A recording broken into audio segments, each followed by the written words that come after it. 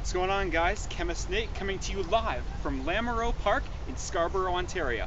My question for you is, what's the difference between a lake like this and a lake covered with algae like this?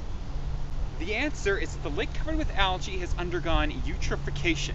Eutrophication is an overgrowth of algae or cyanobacteria or phytoplankton, whatever it takes to cover a lake entirely with some kind of photosynthetic stuff.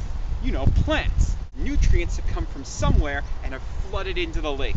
Farmers are fertilizing their fields, making sure all their crops grow, but then the rain comes, and the rain washes the phosphorus and the nitrogen and the potassium and all that other stuff in the fertilizers back into the lake.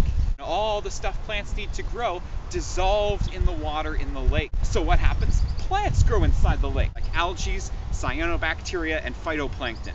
They cover the entire lake. Large sheet of green goo. Large amounts of green goo covering the lake prevent light from getting into the lake, and that means that plants that are already on the bottom tend to die because they're not getting light. When these things decompose, they consume oxygen, and what you get is a state of hypoxia, which is not a lot of oxygen. And if it continues, you can get to anoxia, which is no oxygen at all dissolved inside the lake. If fish don't have oxygen to breathe, they will die. Just one nutrient, phosphorus, flowing into the lake can cause everything in the lake to die. There are a few different things that this eutrophication can cause in a lake. Number one, the lake doesn't look as pretty as it should. Number two, it can absolutely obliterate the fish and animal populations inside the lake because there's no oxygen dissolved inside of it.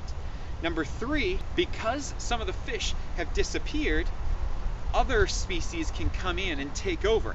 Here's another problem. That green goo that forms might even be toxic itself. We've isolated like 12 or 15 different toxins from these kinds of bacteria and algae. Problem is, these toxins get into the water, or fish eat the algae and then they get toxified, and then what if you eat the fish that ate the toxic algae? It's just a huge problem all around. We know that in lakes like this one, it's phosphorus that causes the problem, because back in the day, in something called the Experimental Lakes area up in northern Ontario, they took a lake and literally divided it in half. They put up this barrier so that one half had normal conditions and the other half, they added phosphorus to it. The side that had the phosphorus added to it, huge amount of algae.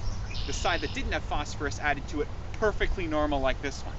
Where are the nutrients for eutrophication coming from? Two categories: point sources and non-point sources. Point sources are one place, we know exactly where it's coming from, and it's actually pretty easy to find and eliminate those. Say a chemical company just dumping fertilizer into the lake through one of their runoff pipes.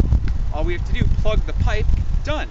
The worst problem is non-point sources, where you can't tell exactly where these nutrients are coming from.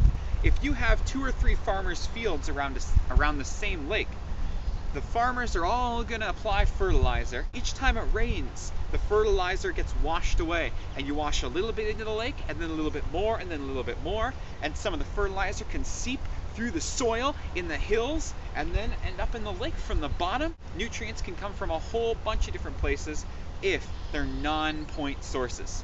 Who's going to take responsibility for that? Certainly not me. Long story short, too much algae equals bad. Bad. Bad. We don't want that much algae in a lake.